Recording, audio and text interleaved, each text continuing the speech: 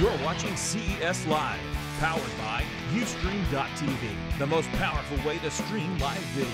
And by UTech, makers of the TriCaster family of broadcast and streaming systems. And now, CES Live. Live. I'm Rene Ritchie. I'm Adam Zeiss. And we are back for more wearables, and we are going to dive headlong into watches. Watches. My wrist is still up for grabs, Adam. My wrist has no loyalty whatsoever yet. Mine is covered usually, but I don't Well, really you have run a a loyalty. site all about connected watches. I do. I have So literally seen you with like 9 watches on one I do. arm. There's pictures of many watches at the same time. So which watch are we looking at now? I believe we're going to talk about Martian watches now. Other planetary watches, outer space alien interplanetary watches. Interplanetary watches, awesome. Absolutely. So, Stan, Adam, welcome to the show. Thank you. David. Nice to meet you. Renee, nice to meet you. Renee, nice to meet you too. Greetings. I'm checking your wrist as I'm Renee, talking thanks. to you. Just to make sure. There we go. I'm off wrist, So Martian watches. right? So we're kind of the contrarian watch.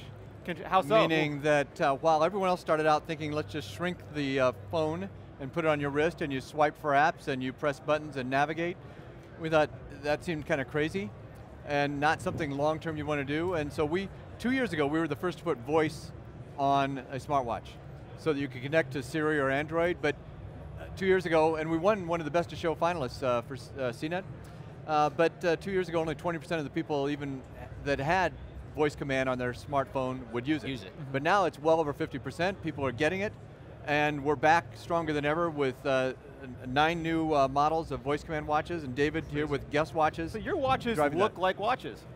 That's what we've heard. That's the idea. No, I'm saying that sort of tongue-in-cheek, but it's true because a lot of smartwatches bear almost no resemblance to watches. Precisely. Well, like Stan said earlier, there's smartwatches or smartphones like squished down onto your wrist. Well, early on, we really, it's been a great day and a half already here with talking to press and others, and people are thinking that the market really is moving past the kind of geek techie who wants to be seen with a flat panel watch to know he's wearing a smartwatch, and they're moving back to design. And so we felt that was going to be happening, and it's going. And the reality is, I would put our watches up against anything out there in terms of features and functionality. So what are these features? Well, there's 2 parts to the smartwatch. There's outgoing command and control. Yes. And there's incoming information.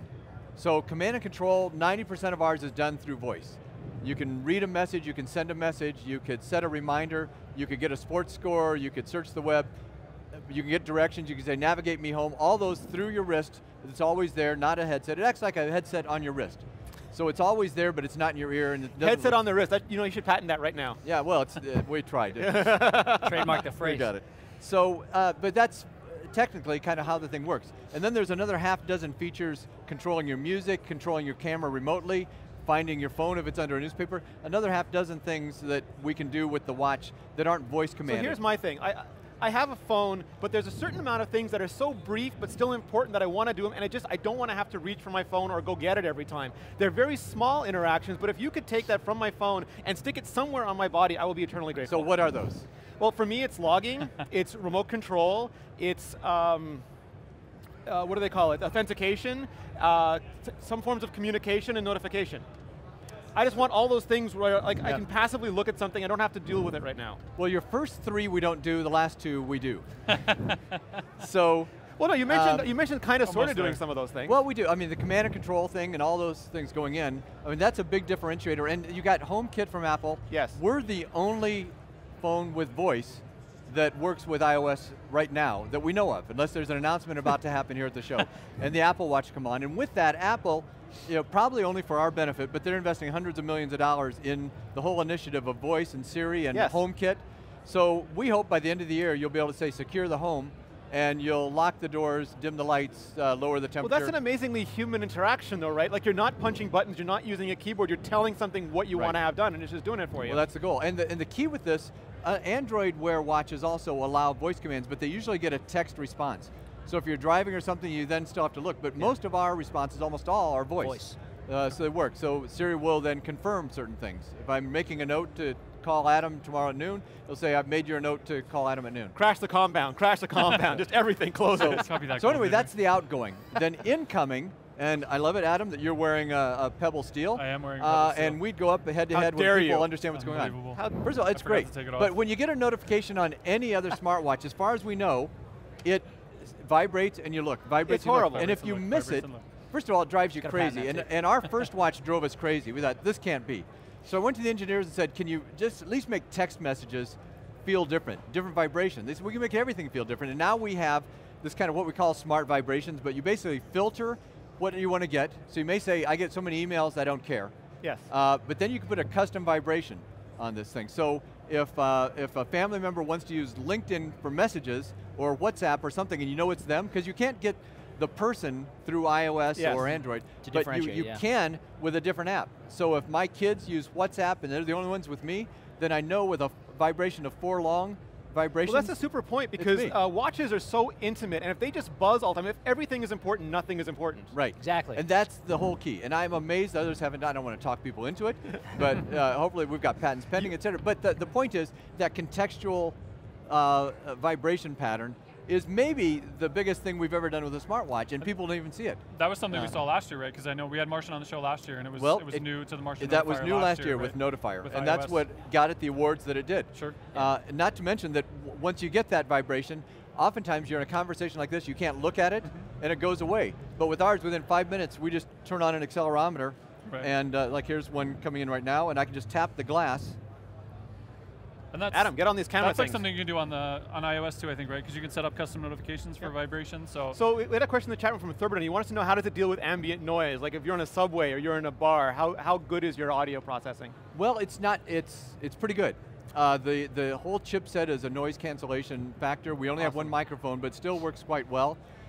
In real noisy environments, it's sometimes sketchy, but I've been using it here with voice commands at incredibly loud So I'm the situations. guy who's in the bar, turn off, and then suddenly the music drops, and then I'm the idiot there yelling at my watch, going, turn off, ah! Yeah. Oh, you're the guy. Right? That's me. Sorry about that, I So- apologize. It was a wedding, I was But very it's awkward. not meant, I mean, we got in and people were talking when we first came out, well, you know, I'm standing on a street corner in New York City and trying to talk to my wife, and I don't think this thing works well. Well, you wouldn't stand with your smartphone with the, on speaker mode on a corner in New York City doing I've it. seen that guy, that is Yeah. not a good guy. I do it all the time. But in your car, Yes. on a ski lift where Absolutely. you don't want to drop the Yeah. thing, and I'm talking to people getting sports scores all Can I the way. make an last admission? year. I am so lazy, I don't want to type anymore. I just say everything now. And Right. like it's humiliating, but I am that guy.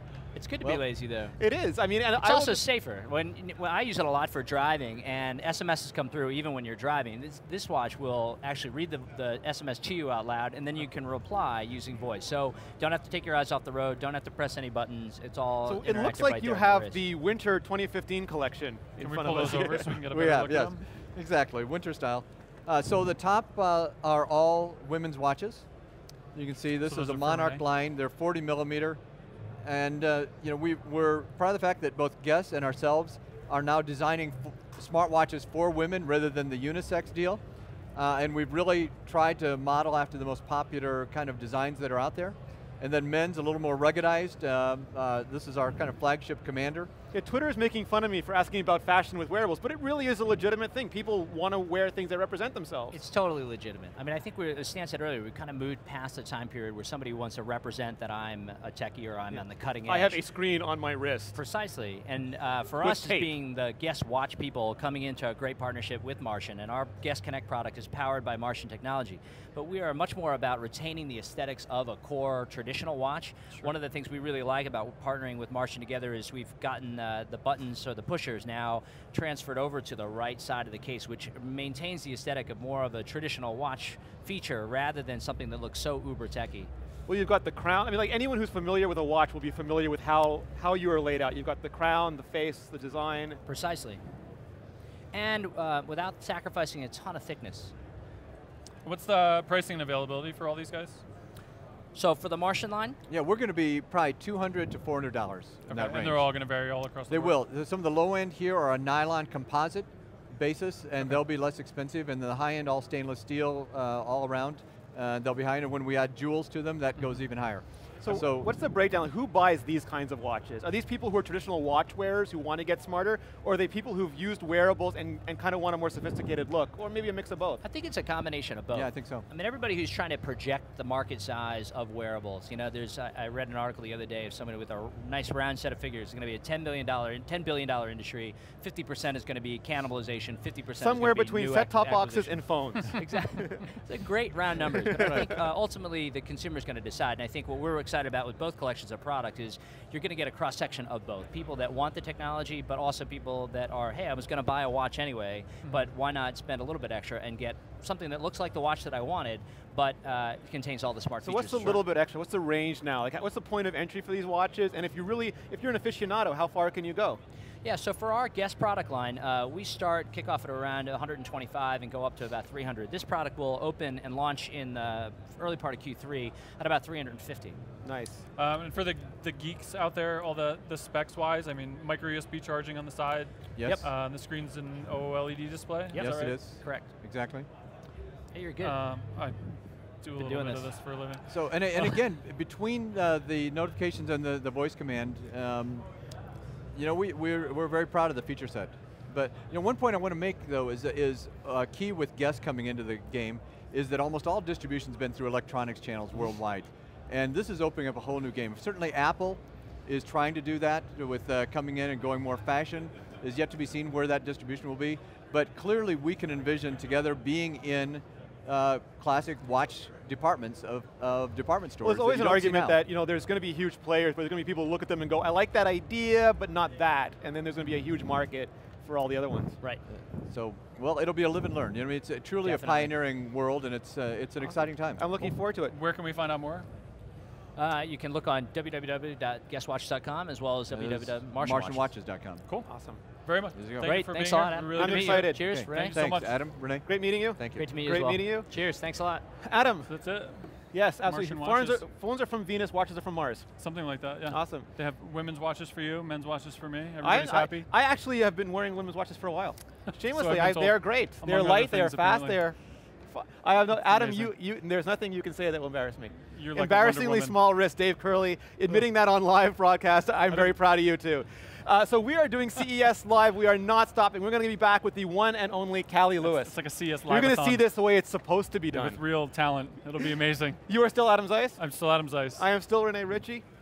We have a break coming up. Can we plug this connectedly.com? Connectedly.com/CSLive, imore.com/CSLive. Lots of great prizes at GeekBeat TV/giveaways. Giveaways, enter a lot, enter all the time. And we will be back after this short break. Thanks everybody. Stay tuned. Bye chat room.